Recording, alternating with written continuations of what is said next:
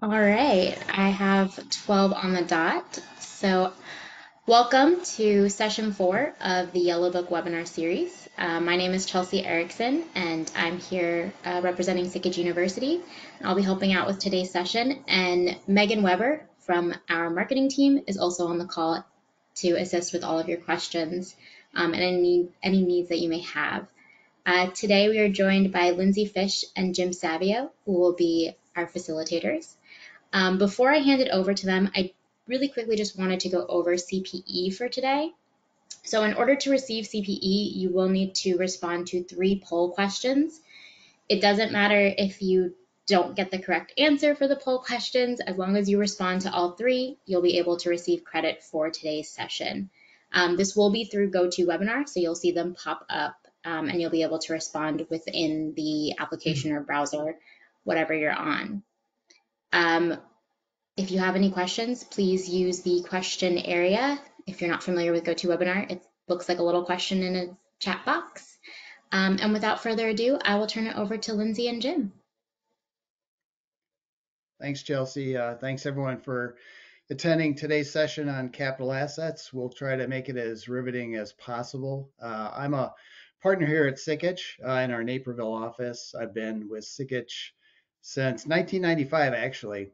And every year I've worked on local government audits from the very start. So I have some happy news. Today we adopted a new puppy about 2 days ago, so we're still getting acclimated to his excitement. So I've kind of barricaded myself into the office, so hopefully he doesn't barge in at any point, but I wouldn't be surprised if he did. So a lot of changes in capital assets from GASB 34 up through GASB 51, 83, 94, 96, 87. So been a lot of changes in capital assets, especially in the recent past. So definitely a topic that's timely for discussion. So I will turn it over to Lindsay, and she'll give a brief introduction herself, and then she will start off the presentation as well, and then I'll come in about halfway through. So, Lindsay? Sounds good. Thanks, Jim. I am kind of hoping the puppy does barge into your office because I want to see it. So fingers crossed here. Yeah, Well, hey, make things everyone. Thank you exciting. for joining us this morning, this afternoon, depending on where you're at. My name is Lindsay Fish. I am a principal at Sikich. Been with the company since 2013. Been working exclusively on governmental audits all year round, collaborate with a variety of different municipalities, counties, community colleges, and school districts throughout the year. Without further ado, we'll just kind of jump in and get started here. So our session is on capital assets, so we thought it would make sense by giving you a definition of capital assets. So capital assets are assets used in operations with an initial useful life greater than 1 year. This includes both tangible and intangible assets. Tangible assets include land, buildings, building improvements, vehicles, machinery, equipment, works of art, historical treasures, infrastructure. Long list there.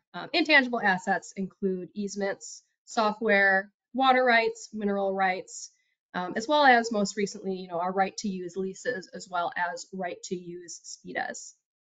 Assets that are acquired for the purpose of sale, such as like a foreclosure property, these do not qualify as capital assets. Assets acquired for economic development purposes may qualify as capital assets or investments depending on their intended use. So if you have an asset that's held for resale or to generate a profit, GASB statement number 72 classifies this as an investment. The capitalization threshold determines which capital assets are actually capitalized, and costs to include in a capital asset are generally all costs to acquire, construct, improve, or otherwise place an asset into service.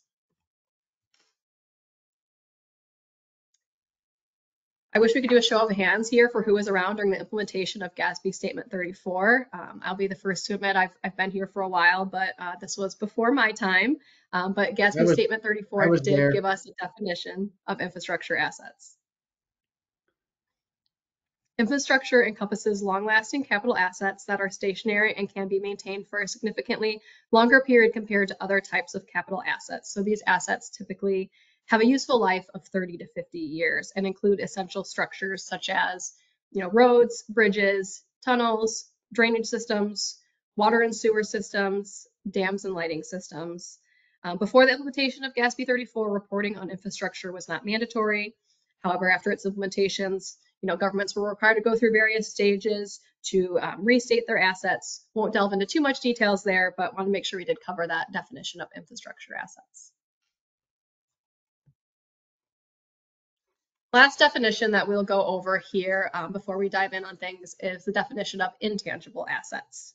So an intangible asset, the definition from GASB statement number 51 has three components. So lack of physical substance, non-financial in nature, and initial useful life greater than 1 year. So initial useful life greater than 1 year, that's a pretty straightforward component there. Lack of physical substance. So an asset, it could be contained or in an item with physical substance. So for example, a thumb drive or a disk. In the case of a computer software, an asset also may be closely associated with another item that has physical substance. For example, the underlying land in the case of a right-of-way easement. So these modes of containment and associated items should not be considered when determining whether or not an asset lacks physical substance. And then non-financial nature. So an asset with non-financial nature is one that is not in a monetary form similar to cash and investment securities, and it represents neither a claim or right to assets in a monetary form similar to receivables. The definition and scope of GASB 51 applies to all tangible assets except for a couple items here. So assets that meet the definition we just covered, but are acquired or created primarily for the purpose of obtaining an income or profit. So again, GASB number statement 72 classifies that as an investment, and also goodwill created through a combination of another government entity. The next few slides provide just a high-level overview of some of our, favorite, most recent GASB statements. So those are GASB Statement 87 and GASB Statement number 96. So as Jim mentioned, a lot of new standards recently that kind of changed a little bit what we were seeing for our capital asset reporting. These new standards required us to add new right-to-use intangible assets into our capital asset schedules. So GASB 87 first. This one was issued to aim to improve lease accounting and financial reporting. So the existing standards had been in effect for quite a while without review. FASB and the International Accounting Standards Board were conducting a joint project to update their lease standards. So we decided to update, GASB decided to update their guidance as well. This allowed us to increase the comparability and usefulness of information and, in theory, reduce the complexity for preparers. So this GASB 87 was required to be implemented for the year ended June 30th, 2022 and thereafter. So by now, I'm imagining everyone in this webinar has probably implemented this new standard and seen how these changes affect your financial statements. In addition to GASB statement number 87, there was also GASB Statement 96, which was recently issued and required to be implemented as well. GASB Statement number 96 covered subscription-based information technology arrangements, or SPIDAs as I pronounce them. So a SPIDA is defined as a contract that conveys control of the right to use another party's IT software. This was required to be implemented for June 30th, 2023 year ends and thereafter. So again, I think most of us in the webinar today have probably already implemented the standard, or maybe you're in the process of implementing the standard, or maybe you just got done implementing the standard. So similar to GASB Statement 87, 96 was issued to improve accounting and financial reporting for subscription-based IT arrangements, or SPIDAs. The why behind this standard was to improve financial reporting by establishing a definition for a SPIDA and providing uniform guidance for accounting and financial reporting. So this just helped provide greater, consistent and comparability among government's financial statements. So the starting point of capital assets here is a good capitalization policy. So a good working capital asset policy is really just critical to your government maintaining proper control over your capital assets. All governments should have a good capital asset policy that's developed by staff and approved by your governing board. There's a good number of policies out there as well. So feel free to ask, your auditor or your peers as well for examples of capital asset policies that you could take a look at. So just keep in mind that non-accountants also may have a hand in implementing your accounting policy. So you might have other department heads or mechanics or someone of that nature helping draft your policy. And that's why it's important to make sure you have definitions throughout your policy. So make sure that you're defining the type of capital assets covered, so tangible and intangible. Consider separate policies for certain capital assets of governmental activities versus your business type activities. So for example, you might want a different policy for your governmental activities versus your business type activities that may cover some sort of utility, capital assets. Most policies in the past have focused only on capital assets that your government owns, with more recent requirements to report those intangible assets, acquired via a lease as defined by 87 or 96. The policies need to address the intangible assets and just make sure that it does address the requirements to be reported separately from tangible capital assets. Cost to capitalize as a part of the capital asset will vary depending on whether the capital asset was purchased, constructed, or contributed. Another critical component of the policy is what is the threshold our government uses to capitalize assets. I have a note in our slides, I think it maybe was, from when Fred or Jim had done this presentation a few years back, and it was that the state of Missouri used to use $50 as their capitalization threshold. I cannot even imagine using that as your threshold. You'd have to have 10 full-time accountants to keep track of your capital asset records, but I'm told that one has been updated since then, but just thought that was an interesting fact there. I will mention that GFOA does recommend $5,000 as your threshold. And also different thresholds for different classes of capital assets is common as well. So you might have, a $0 threshold for land, any land is capitalized. And then you might have, a $10,000 threshold for office equipment, $50,000 for building improvements, $100,000 for infrastructure, and so on. So just want to make sure that your policy also addresses whether the threshold is applied on an individual basis to assets or on a group basis to assets as well. So again, just important to make sure all those components are included there within your policy. There's a few other things that we think should also be included within your policy to be addressed. So as a starting point when drafting your capital asset policy, or maybe just even if you're reviewing it, if it hasn't been updated recently, here are a few key points to look at. Classes of capital assets. Focus on reporting requirements for display on the pages of the financial statements as well as in the notes to financial statements when developing the classes of assets. And further breakdown by subclasses of capital assets. Separate classes of assets by depreciable versus non-depreciable. We can also take this one step further by distinguishing depreciable versus amortizable assets as well. And estimated useful lives should be categorized by asset class and subclass. Excuse me. Depreciation methods. Since there are no tax implications for our governments, most depreciation methods are straight line. However, there are several other depreciation methods out there that we're going to cover later on in the presentation. Reporting for capital assets. Again, we got discussed reporting governmental activities versus business type activities, and separately for funds and opinion units. So the same policy might not work for your water fund as what works for your golf course fund. Responsibility for custody. This is usually missing from most policies, but is critical for long-term success. Procedures for disposal. The most common issue that we see is that we keep capitalizing assets, but we're not removing any assets that are disposed of. So especially, waters or sewer lines.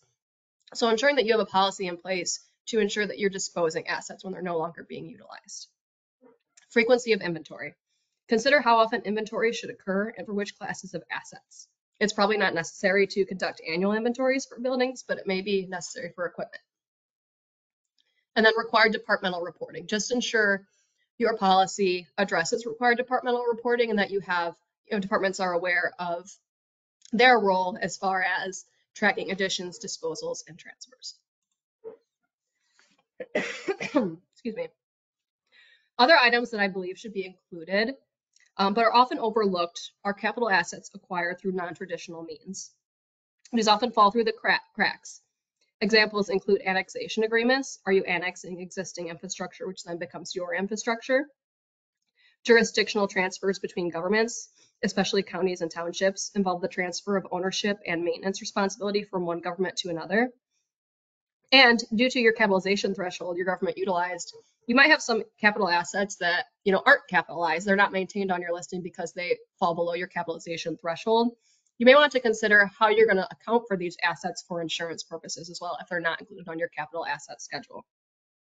If you make a change to your capitalization policy, just remember that the change in accounting policies flow through the current period, while changes in accounting principles require beginning of year restatement. Now we're going to move on from our capitalization policy and talk about how to record the acquisition of a capital asset. Purchased, leased, or constructed capital assets are recorded as an expenditure in governmental funds when acquired at the inception of your lease or as constructed. These costs are capitalized in the governmental activities, but never in a governmental fund. So again, remember that's an expense in your governmental fund, and then we convert to our government-wide statements. Those are then capitalized. Similar for contributed assets, such as developer contributions or jurisdictional transfers. These are valued at acquisition value and are recorded as revenue, again, in your governmental activities. Again, revenue is not in your fund, but in your governmental activities. Now, this is different than our proprietary and fiduciary funds. So purchased, leased, or constructed capital assets are capitalized in our proprietary and fiduciary funds when acquired at the inception of a lease or as constructed. So you may run into a situation if you have proprietary and fiduciary funds where you still budget for capital outlay. In this case, you might show them as an expense in your financial statements and then have a contra account that shows up to show how these are then capitalized into assets. Contributed assets are reported as revenue in the proprietary and fiduciary funds, and this is generally classified as capital grants and contributions. So when is capitalization not required? Capitalization is not required for older infrastructure acquired before July 1980, as well as for collections of art and historical treasures under certain conditions. Depending on your capital asset policy and capitalization threshold, items that are individually immaterial may not be required to be capitalized as well. When is depreciation or amortization not required? So depreciation or amortization is not required for capital assets with indefinite useful lives, such as land and historical treasures. Additionally, infrastructure assets accounted for using the modified approach under GASB 34 also do not require depreciation or amortization. And then furthermore, we do not start recording depreciation for construction in progress until the asset has been completed and placed into service. So in this somewhat rare scenario, what happens when a capital asset is associated with more than one government? Who reports this capital asset on their financial statements? For example, if there's a bridge that spans between two separate municipalities, who reports that bridge within their financial statements?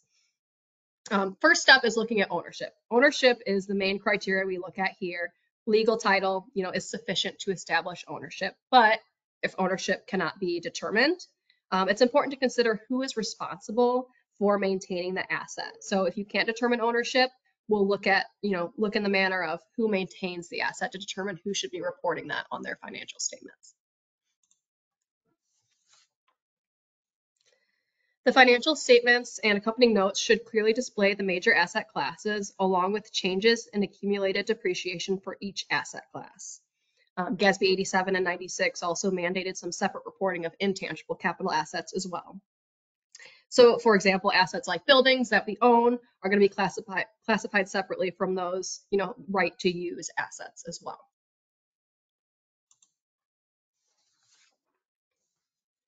It's important to note that governmental fund types and enterprise fund types may have different classes of capital assets, but we're going to go over a few major asset classes. So land is always reported as its own separate class. We're going to include all costs that include in that indefinite useful life that will not be depreciated. Construction in progress is also reported in its own class and again is not depreciated. Buildings, we add the cost of any buildings that we've purchased as well as any costs that increase the service utility of the building or extend that building's useful life. This is depreciated. Improvements other than buildings. These have useful lives less than buildings themselves. A few examples of improvements other than buildings would be like parking lots or HVA systems. Again, these are depreciated. Furnishings and equipment, as well as mobile equipment, are generally movable items that are capitalized and are depreciated. Infrastructure, again, is reported separate from land and building. And then we have our leased assets that are intangible and classified separately in accordance with GASB number 87 and 96. From there, that lands us at our first polling question, if you can read that one out, Jim. Sure. Depreciation amortization is required for which of the following asset types? Construction in progress, capital assets with indefinite useful lives, intangible capital assets, infrastructure accounted for using the modified approach.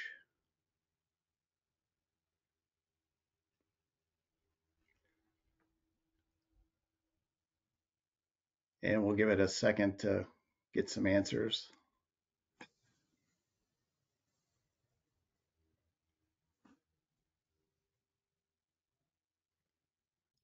So it looks like most people got the correct answer, intangible capital assets.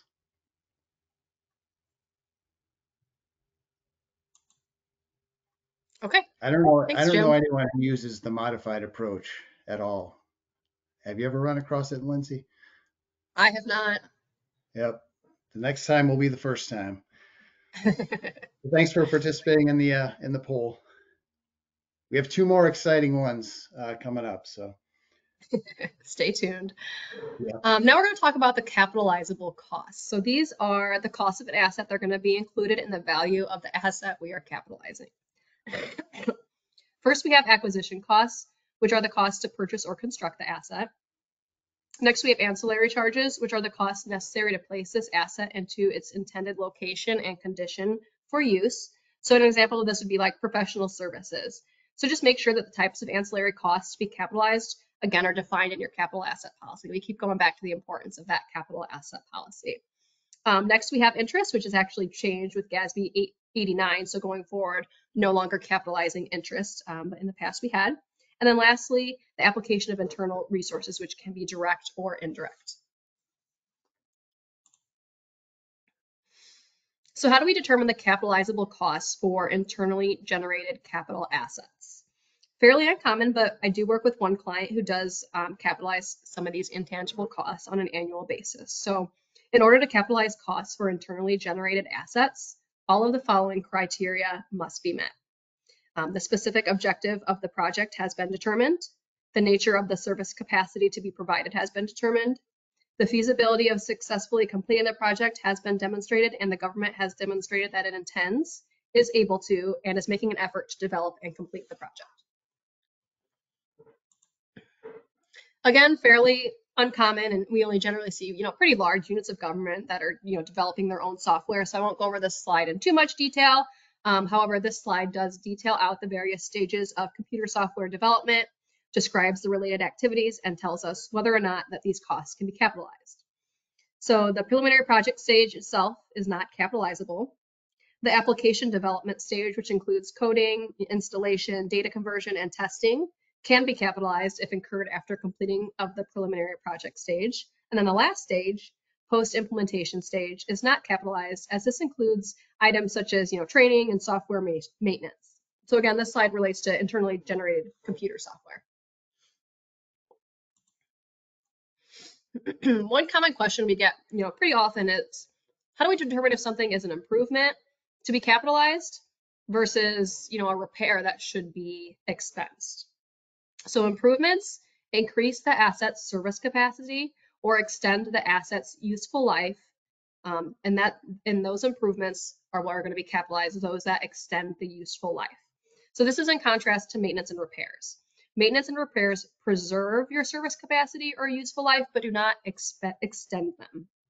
So maintenance and repairs are expensed when incurred and not capitalized.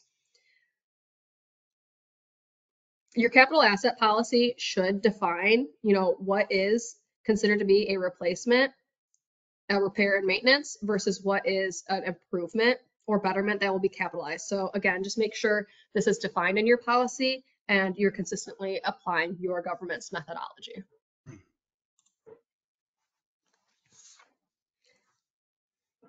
Next slide is on valuation. So valuation is kind of a debated topic because unlike in the private sector, some of our government's assets can go back hundreds of years, and valuing them can be challenging. The primary principle we have today is that we have historical costs to account for our capital assets. If historical cost is not available, we use some estimate of historical cost. We can use a standard costing methodology where we determine the cost of a comparable asset in the same time frame and then use that as an estimate of cost. Or what we see more commonly is normal costing, where the current or replacement cost of the asset is determined in today's dollar, and then we backtrend that using an index to estimate the historical cost of the asset when it was acquired. As discussed before, donated capital assets, including infrastructure put in by a developer or were donated by the government, are now reported at acquisition value per GASB Statement 72. Basically estimated fair value, but we just don't call it fair value. We discussed depreciation briefly when we were talking about the capital asset policies. We generally depreciate capital assets, again, unless you're using that modified approach under Statement 34, which, as Jim and I had just kind of said, is really uncommon. We haven't seen that before. So what is depreciation? Depreciation is the method of allocating the cost of using a capital asset over its estimated useful life. Do we depreciate all capital assets? I think we just had that polling question. The answer is no, we don't depreciate all assets. So land is not depreciated since that has an indefinite useful life. Construction in process is not depreciated until the asset is placed into service. And I guess we technically don't depreciate intangible assets, but we do amortize them over their estimated useful life. So there's a few methods of depreciation, but I guess the first question to ask before we start about methods is, when do we start depreciating an asset? Do you give a full year of depreciation in the first year? Do you do no depreciation in the first year and a full year of depreciation in the last year? You could depreciate it based upon the actual months in service, or you could depreciate it, half year. So there's a lot of options, right? So again, making sure that your capitalization policy addresses when depreciation starts on your assets is also a crucial component. So back to the methods of depreciation. The most common method that we've seen is the straight line method. So allocating essentially the same amount of depreciation each year over the estimated useful life of the asset. There is the activity method. So you're allocating an amount of expense proportionate to the service value exhausted each period. So an example of this would be like if you had a car and you would basically depreciate it based upon the mileage per year that are used on that car. The last option is allocate increasingly smaller amounts of expense over time to compensate for increased maintenance expense on older assets, for example, like the declining charge method. So again, any of these are allowable, but just ensuring that whatever you choose is documented in your capital asset policy. Estimating useful lives is also a key component in our industry. So it should be established considering the asset's quality, application, the environment in which the asset will be used, your government's maintenance and replacement policy, and your government's experience with similar assets. Salvage value is the asset's residual value at the end of its useful life. So I would say most governments assume this to be zero, but if you do estimate a salvage value, just remember that this will affect the calculation of depreciation. You also may depreciate assets individually or similar assets as a group. If group depreciation is used, just ensure items in the group need to have the same useful life and generally the same acquisition date. And that brings us to polling question number 2. What is your government's capitalization threshold? 1,000 to 4,999, 5,000 to 999, 9,999, 10,000 to 24,999, 25,000 plus. No right answer. Shout out to Lindsay too for coming up with the polling questions. I didn't even give an option for under 1,000, but for everyone's sake, I hope most of yours are above 1,000. Looks like the majority is between 5,000 and 10,000. About 43%. Cool. Got 89% voted. All right. I'm going to take over starting and talking about GASB Statement 83. Quick update on my puppy though. We have a camera on her in the in the family room, so she's currently sleeping on the couch, or he's currently sleeping on the couch. So should be good to go here. Also, I'll apologize in advance too. I'm coming over overcoming a flu or some type of virus too, so I may put myself on mute so you guys don't have to hear me cough every once in a while. So I apologize for that. So I will start off, like I said, talking about asset retirement obligations or AROs, GASB Statement 83. So this came out, it's been a few years now. I think it was effective for periods beginning June 30th or periods ending June 30th, 2019 and thereafter. So it's been around for about 5 years. So in Illinois, at least, it didn't have a huge impact. We'll see in a minute. One thing that was affected by asset retirement obligations, but pretty much not a big impact. So this could be a legally enforceable liability associated with the retirement of a tangible capital asset. So it's going to be the permanent removal of a capital asset from service.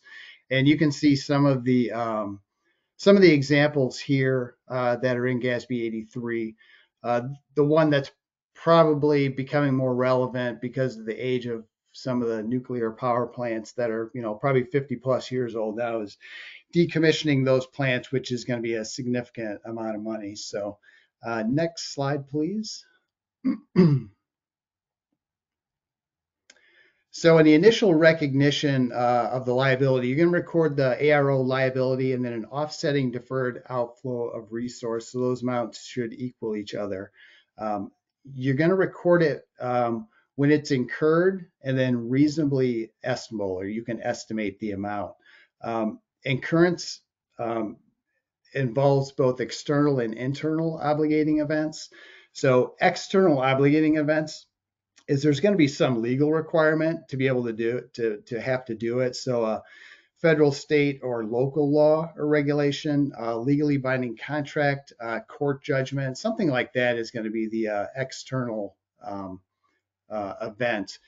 The internal obligating events, for the most part, it's when the asset's placed in service. That's going to be the internal obligating event. There are some, I believe, contamination-related AROs that when it becomes contaminated is when you recognize it. But otherwise, it's pretty much when you place it in service. And it's measured based on the best estimate of the current value of outlays expected to be incurred. So that's the initial recognition. In the subsequent recognition, at least annually, you're supposed to adjust it for inflation or deflation. A lot of times it's probably not material, so it may not be something that you're going to adjust each year. And then evaluate whether there's any significant changes in the estimate of the outlays. And if so, you'd want to remeasure the liability and the related deferred outflow of resource. And then for that deferred outflow of resource, you're going to amortize that in a systematic and rational manner over the estimated useful life of the capital asset. So when all of us see systematic and rational manner, 99.9% of us basically say, okay, straight line over the life of the asset. So next slide, please.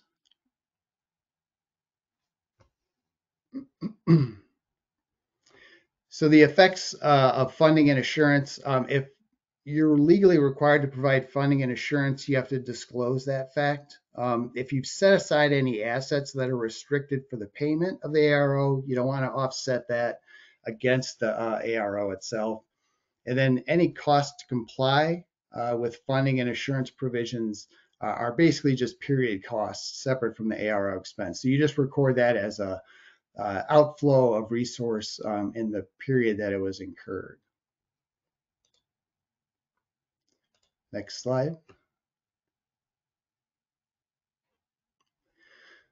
And like with all good GASB pronouncements, there's always got to be some disclosures. So you can see the disclosures required here, a general description of the ARO and then the associated tangible capital asset, why it's legally required to retire that asset, whether, like I said, whether it's laws, regulations, contracts, or a court judgment. Methods and assumptions used to measure the ARO liability, the remaining useful life of the tangible capital asset, um, if there's any financial assurance requirements, how they're being met, um, amount of assets restricted for payment of ARO liabilities if you can't discern that from the financial statements. And then if you can't estimate the ARO, you have to disclose that it's not estimated and the reason why you can't estimate it. So next slide.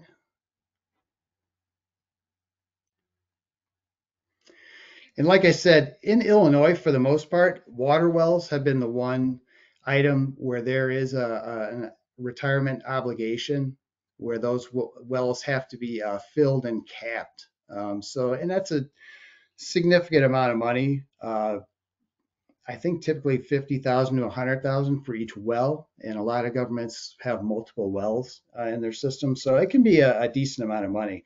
That's been the main one. In special districts, outdoor pools, other site restoration, you may have some issues. The one other item we noted when we implemented was underground like fuel storage tanks, which some governments do have. However, we found in most instances those amounts were pretty immaterial. I think the cost to retire those usually like 10,000 to 30,000 range. So for most governments, not material, so they typically weren't recorded. Next slide.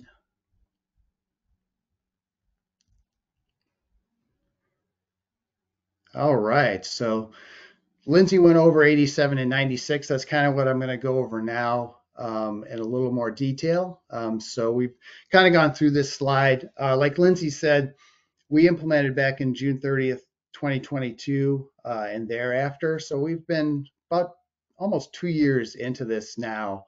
And a lot of our clients, it's the second year of accounting under GASB Statement 87. So we've got a little bit under our belt.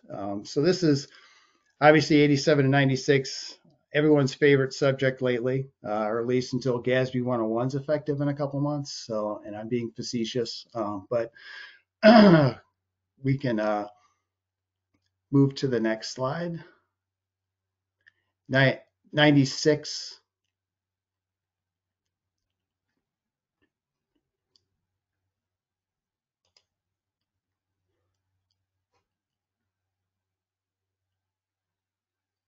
Yeah, I think that's the one, right? Is that the next one, Lindsay? Yeah, did you want to flip forward to 96 or were you going to go over 87 in more detail? Yeah, go to 33, I think. Let's see here. There you go. Yep, that's it.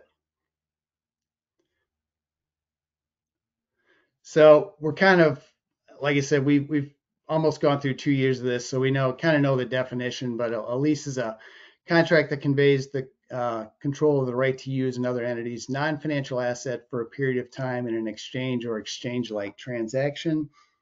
The one thing that I will kind of emphasize here too is that exchange or exchange-like transaction. There can be certain leases, especially between governments, where they may lease out a building or building space or land for like $1 a year. So that's obviously doesn't meet the definition of an exchange or exchange-like transaction and can be scoped out of 87. The right to use asset, it's going to be specified in the contract, and then controls manifested by the right to obtain present service capacity from the underlying asset and the right to determine the nature and manner of use of the underlying asset. You can go to the next slide, Lindsay.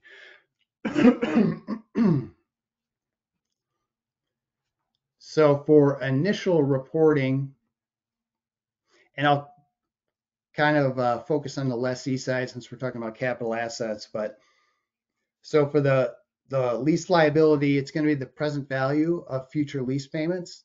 So that's going to include the fixed payments, variable payments based on an index or rate, variable payments that are basically fixed in nature, and then other residual guarantees. So that's the liability. The intangible right to use asset is you're gonna start off with that lease liability number, and then add in any prepayments and any direct costs that were ancillary to placing the asset in use. On the lessor side, like I said, I'll focus on capital assets, but the lessor side, since you're leasing out the capital asset, you're going to continue to report that capital asset on your financial statements. And so you're going to continue to report that asset as well as continue to depreciate it. Next slide. So for subsequent reporting, on the asset side, you're going to amortize the intangible lease asset over the shorter of either the useful life of the asset itself or the lease term. And then the liability, you're going to treat it just like any other debt and debt service. You're going to reduce the lease payments. It's going to reduce the liability by the lease payments, less an amount, obviously, that you're going to record as interest expense. So that portion related to interest, you need to record that separately. And then, like I said, on the lessor side, you're going to continue to depreciate that leased asset with a couple of exceptions. Obviously, if it's an asset with an indefinite useful life like land, you're not going to obviously depreciate that. Or if they're required to return it to you in its original or in an enhanced condition, you also wouldn't need to depreciate it either. Next slide. All right, and this also a slide that Lindsay went over previously for GASB 96, the what, why, and when. So as Lindsay said, we've kind of just started to implement 96. So we've gotten a little bit of experience or a little history so far, and I'm kind of generalizing here, so I don't want to say this applies to everybody, but generally what we've kind of found out is for most clients, there may be actually more agreements to analyze under GASB Statement 96 than there were under GASB 87 for leases. However, we found most are usually scoped out, either due to the short-term nature of the SPITA, or it's immaterial, or it may be a service contract or a maintenance contract only. So we usually start off with a lot more agreements to look at, but most of them get whittled down where you just have like a small handful left to record, if anything. So the one thing that is easier under 96 as opposed to GASB 87 with leases is you don't have to look at any agreements from like 1960, which we actually had to do for leases. There were some leases out there that literally dated back like 60 plus years. So the good thing about SPITAs is hopefully no client's going to have a SPITA from 1960. But typically they're going to be 3 to 5 years in length. So they're fairly short term. You don't have to go back a long time to try to find all of the SPITAs. It's just that there might be quite a few of them. So completeness and determining completeness is still going to be an issue, and it still does take some work. But it does seem to be a little bit easier than GASB 87. So one thing too I'll note before we move on to the next slide, actually you can move on, that's fine, Lindsay, is one thing we run across, if you're paying for information like Morningstar, Bloomberg News, things like that, where actually you're paying for the content itself, that wouldn't fall under 96 because you're not paying for software to use software. They may have some software, but you're just using that as a tool to access the information that you want. So you're paying in those instances for information, not for a subscription license. So I want to point that out real quick.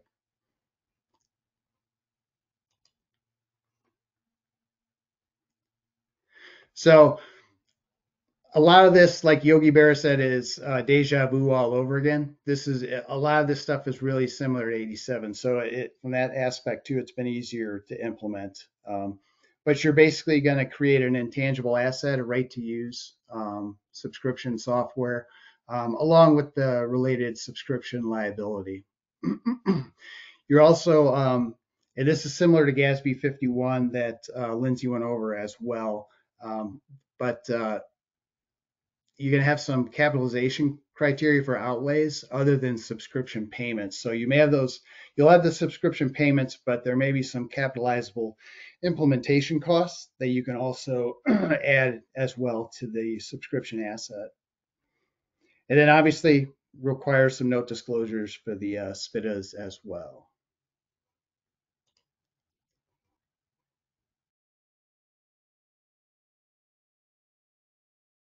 Apologize, I had to cough a little bit there. So you can see the definitions pretty similar. Contracts that convey the right to use another party's IT software. It can be a loan or it can be in combination with tangible capital assets as well, like hardware. And again, has to be an exchange or exchange-like transaction. Right to use the underlying asset means the government can obtain present service capacity and determine the nature and manner of use of the underlying IT assets. So very similar to 87. SPIDAs that exclude contracts solely for IT support services or like maintenance agreements. Those would be excluded from GASB 96. And then the last bullet point there too, you may have instances where the contract may have both the right to use asset, but it also may have support service component as well. So hopefully you can break those out by component and exclude the support service amount and just include the right to use portion when you're recording the asset and the liability. Next slide.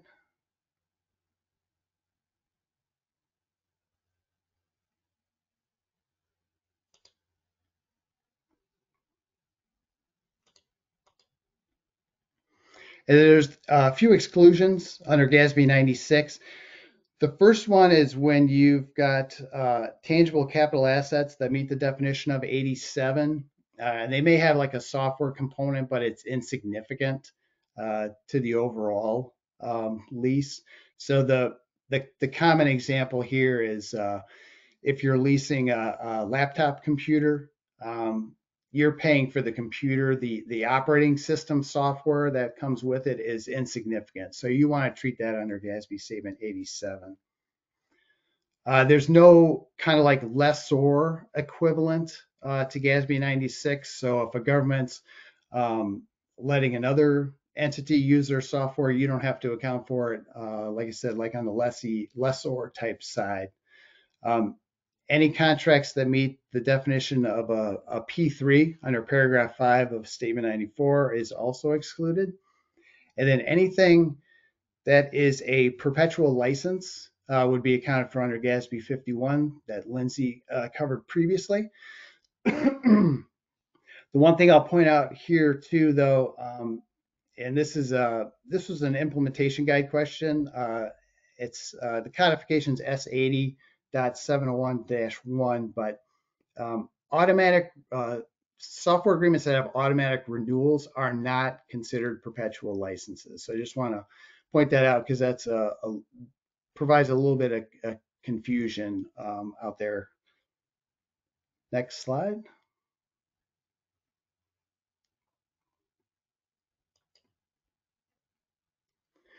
So these are also very similar. You're trying to determine the subscription term in the period. These are all very similar to GASB Statement 87. So options to extend, options to terminate, both for the government as well as the SPIDA vendor, determining what you're going to include in the period. The one thing I'll point out here too, just to emphasize, is it has to be reasonably certain, and that in practice from my experience and talking with others, is a pretty high bar. So reasonably certain, it means it pretty much is going to happen. It's got to be, probably close to 90% certainty that you're going to either exercise the option or not exercise a termination option. So I just want to point that out, that's a pretty high bar. If you're not meeting that bar, you shouldn't include those option periods when you're determining the length of the SPITA.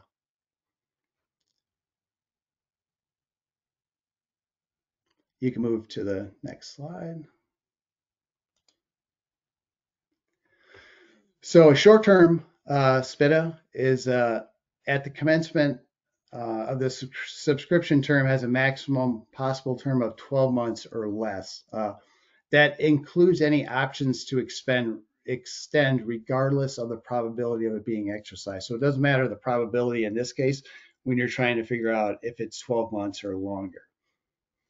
And then an important point is that second bullet point, indented bullet point, periods for which both the government and the SPITA vendor have an option to terminate the SPITA without permission from the other party, or if both parties have to agree to extend it, are cancelable periods and should be excluded from the maximum possible term. So you don't include any of those.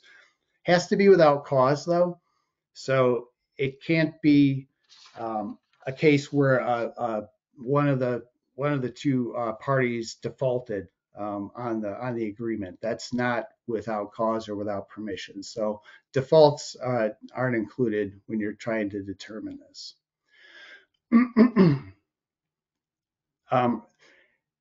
For cancelable periods such as rolling month to month, year to year, maximum possible term of the SPITA is the non-cancelable period, including any notice period. So there may be instances where it may be a short-term SPITA, but if for whatever reason there's a notice period that's greater than 12 months, then you may still have to include it as a SPITA. So the notice period maybe 12 months, 18 months, or something like that. That would then cause it to fall under 96. And then short-term SPITAs, it's basically an outflow in the period. So it's an expenditure in the period incurred. So no intangible asset or subscription liability is recognized.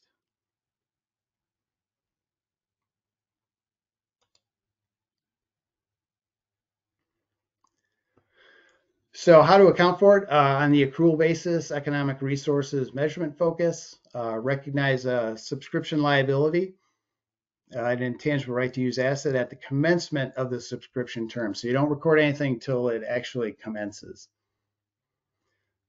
And then you're going to record the subscription liability at the present value of payments expected to be made during the subscription term. So all the fixed payments, variable payments depending on index or rate, variable payments that are fixed in substance, adjust it for any incentives receivable from the vendor, and then any other payments to the vendor that are reasonably certain of being required to be made based on the assessment of all relevant factors. So that's kind of like the catch-all right there. So any other payments that you need to include. And then you want to discount the liability using the interest rate that the vendor charges the government if you can figure that out. So good luck with that. Next slide.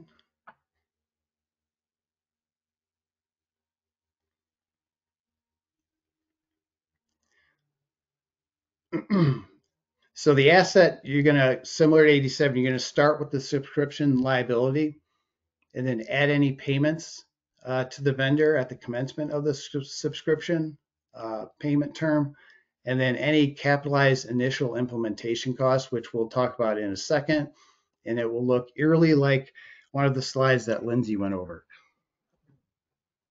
So the asset would be amortized in a systematic and rational manner over the shorter of the term or the subscription term or the useful life of the underlying IT asset. So again, very similar to 87. The amortization report has an outflow of resource, amortization expense, and it can be combined with depreciation expense for financial reporting purposes.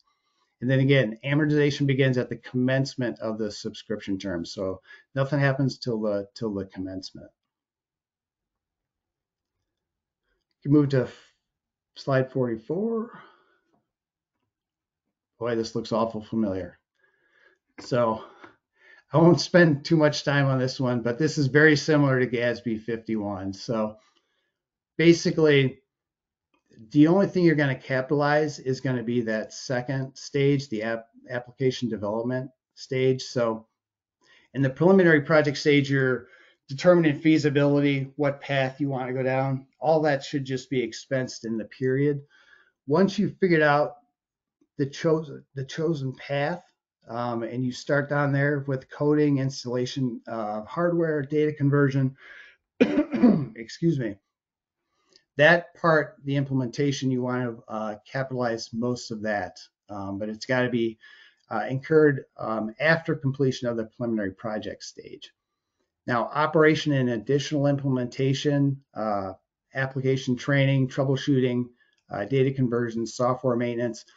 Generally, for the most part, that's not going to be capitalized. There are a few instances if it increases functionality or efficiency, other modules, you may capitalize those amounts, but for the most part, you're not going to. Next slide. I see we're probably running out of time too, so I'll try to speed up. So that was on the economic resources measurement focus. So for the current financial resources measurement focus, you're going to record an expenditure and an other financing source in an equal amount. You record that in the period the subscription asset is initially recognized. And then basically the payments on the subscription you're going to treat just like any other debt service payment. No different from that. So next slide.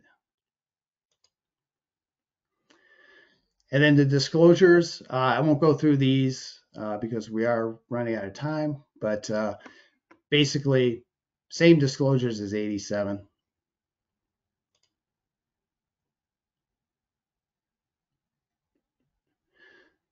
So what we'll do now for the rest of the presentation is go over just some examples of reporting capital assets in your financial statement. So starting with the statement of net position, depreciable, non-depreciable assets should not be reported on the same line. Net position, as you know, there's three categories: net investment and capital assets, or NICA, restricted, and then unrestricted. So a couple of points on the net investment and capital assets. You're going to include tangible and intangible assets. You want to include both of them. Any unspent resources accumulated for capital assets are excluded. This is basically bond proceeds that haven't been spent yet. You want to add those amounts back. And then equity interest in joint ventures should not be excluded. So it's net capital assets, less debt that was used to create those assets, including any capital assets that are in accounts payable or retainage payable, and then adding back any unspent bond proceeds. And then there's some other plus additions and subtractions that we won't go through right now. So the next slide just gives you an example of a statement of net position from Fox Valley Park District, I believe. Hey, Jim, really quickly, Yeah. I'm going to go ahead and launch the third poll question just so we can make sure we can Yeah, no, get it sounds good. before the top of the hour.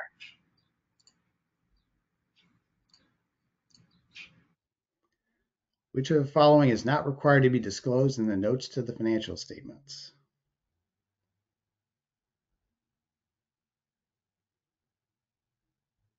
Oh, good question, Lindsay. Hopefully you know the answer, Jim. Looks like most people are getting it right. Proceeds from the sale of capital assets. Great questions, Lindsay.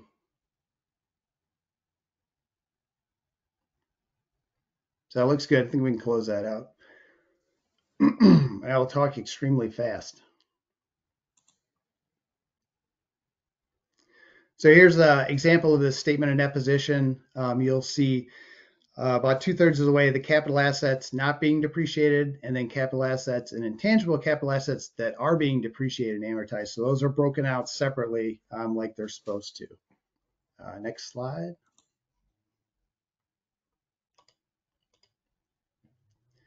And then here's the liability, deferred inflow, and net position section of the statement of net position. And you'll know the lease liabilities, the SPITA liabilities, they're all going to be included in the non-current liabilities there up at the top, due within 1 year and due in more than 1 year. And then you'll see the net position, net investment in capital assets is recorded there, along with, like I said, restricted and unrestricted amounts. Go to the next slide. So on the statement of activities, we don't show depreciation and amortization separately. They're allocated out by function or program. So you've got to be able to track that by function or program in order to record it on your financial statements. So next slide. So here's the statement of activities, and you'll see Fox Valley has 2 functions, general government and recreation. So you'll see that in the expense, that very first column, the depreciation expense is going to be included in there. And you'll see how it's allocated in the footnotes when we get to that in 1 second. Next slide. So notes to the financial statements, this is usually in the summary of significant accounting policies. You're going to describe the government's policy for capitalizing assets and related thresholds, estimating the useful lives, and the method used to calculate depreciation expense. Next slide. So you can see the example here. You can see they had a threshold of 5,000 for all of their capital assets. You could have different thresholds based on different capital asset types. That's not uncommon to see. In a life of 1 year, you can see also in that last paragraph, they're using the straight line method of depreciation, and they're depreciating it over those lives noted there. And then also there's another intangible asset footnote for 87 and 96. Right. Next question or next slide.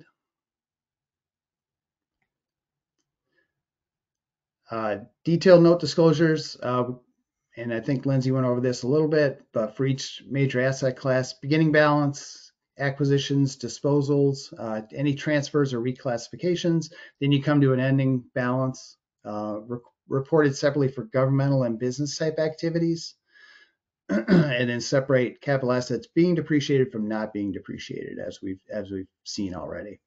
Next slide.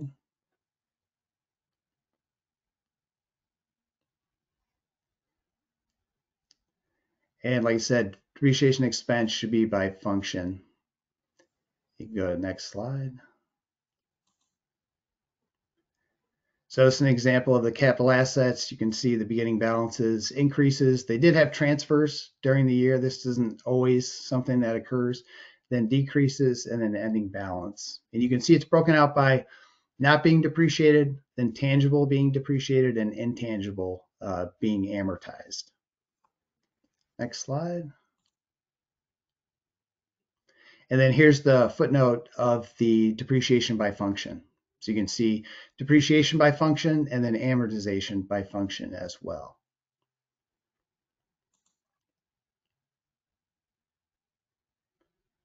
And we already did the polling question, ahead of the game. Last thing I wanted to point out real quick, and we'll wrap up, and I apologize for going over.